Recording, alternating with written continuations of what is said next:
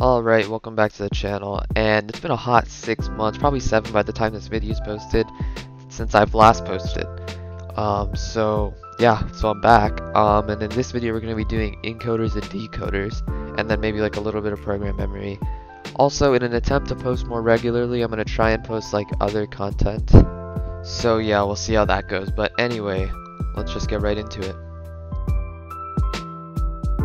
Alright, so as the title suggests, we're going to be doing encoders and decoders today, so let's just start off with encoders. So what an encoder does is it takes the base 10 inputs, just the regular counting numbers, like 1, 2, 3, 4, 5, and converts them into binary, so that the ALU and the rest of the computer system can read them. And conversely, a decoder takes binary and converts it into base 10.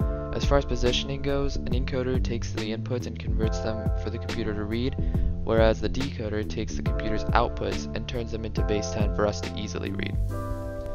And unlike any of the previous episodes in this series, an encoder or decoder isn't strictly necessary for the computer to work, but it's a really easy conveniency feature that you'll almost certainly want. Anyway, that's enough of the explanation, let's get right into the building. So here's a smaller, more condensed version of what's up there connected to the ALU for demonstration purposes. And once you get the concept, it's pretty easy to understand and replicate. Basically how it works is that the blue lines are the binary and will be hooked up to the ALU directly into its inputs. And the orange lines are the base 10 that'll convert into binary. So what you're going to want to do is create this sort of setup with the lever, torch, redstone on the orange line. And place a torch on the side of the orange line above the binary that it represents. So for example, the number 1, you're going to put a torch over the binary line 1 on the side of the orange line. And that'll stand for 0001, like in binary. And for say the number 7, you would put a torch over the lines 1, 2, and 4, or 0, 1, 1, 1. And so since this is just an 8-bit machine, you're going to only have to make enough encoder lines for it to count up to the number 8 on both input A and input B. Now moving on to decoders, which are in my opinion slightly more complicated but still pretty easy. It basically does the reverse of the encoder. It's really an AND function for the number. So if the number 7 appears, it's going to say is 1 and 2 and 4 on, or else it's not 7.